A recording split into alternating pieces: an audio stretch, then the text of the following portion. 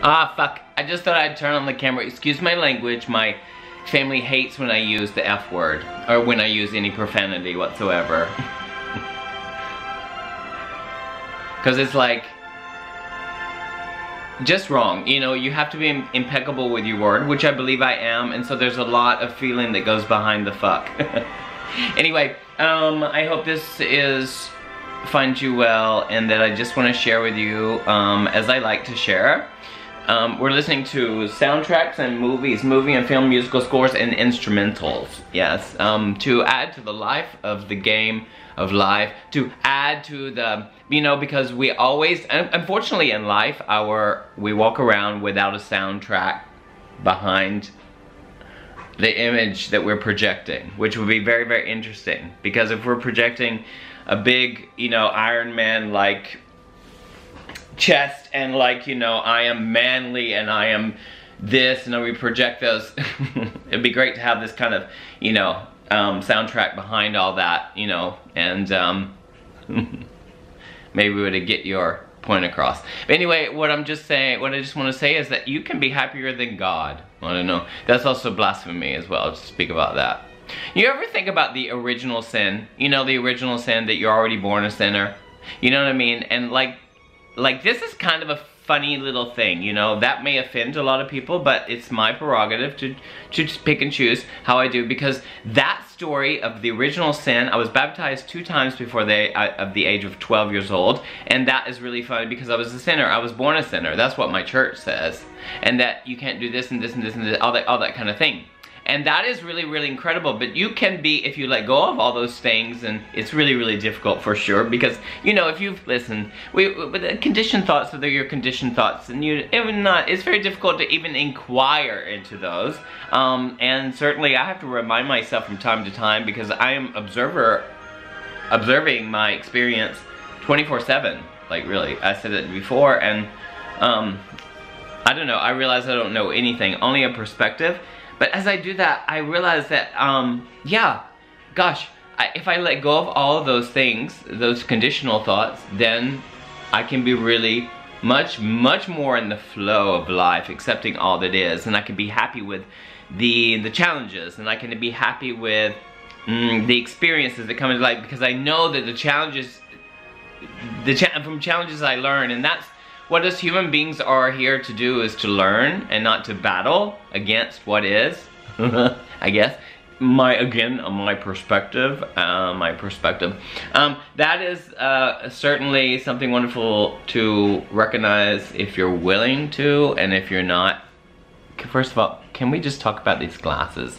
I'm gonna stop here for a second, because these glasses right here are just, I don't know, they're really, really, really nerdy, and I love it so much. So anyway, back to the happiness thing. Happiness is including the whole journey of the ups and downs and the flow of life. The ins and outs and all of that stuff, and the challenges and the dark and the light and all the dualism, and all of this includes all of that, and not denying any of that part of yourself when you're like, you know, like there's no need for any denial of any kind of illusional concept that arises in the mind that creates and perpetuates your mood or whatever, especially when it's really, really down. Because and just be down. Like, happiness includes like the ability to actually suffer with joy. You know what I mean? Suffering with joy is such an unusual concept, and it's definitely a concept, but it's definitely something that promotes self-awareness, because suffering is gonna happen. Like, it happens because it's part of our human condition, and like, you know, like a mood. Like, it doesn't even need a thought, because you're definitely gonna feel depressed or the low energy feelings, like I like to say, and then there are high ones and everything. But those are definitely gonna come into play. I certainly, as I witness my experience, I witness that it comes. And like, I used to try to be, like, everything was instantly gratifying in my life before. I would dance, I would get the applause, I would drink, I would do drugs, I would do all kinds of things I experienced. I have absolutely no regret for any of those kind of things.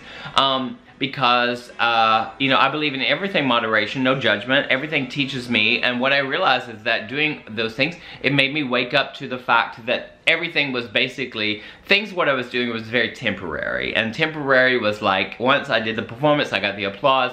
That's a metaphor for everything in life, you know, like once I worked out and I got the attention with my body, and then my dancing was really good, I got this kind of like feeling of like this kind of euphoria, like this kind of like feeling of I'm in a cloud of like just acceptance and love and appreciation. And I realized that is basically surface, because it's like, you know, this charade that you would play and everything. And if you heard me speak about the charade, life is a charade, and once you recognize that there's such beauty, and then you can be happier with the fact that you recognize those kind of things. You wake up to the fact that you're not like some kind of slave to social agreements or society or all that kind of thing. And so that's a really beautiful day.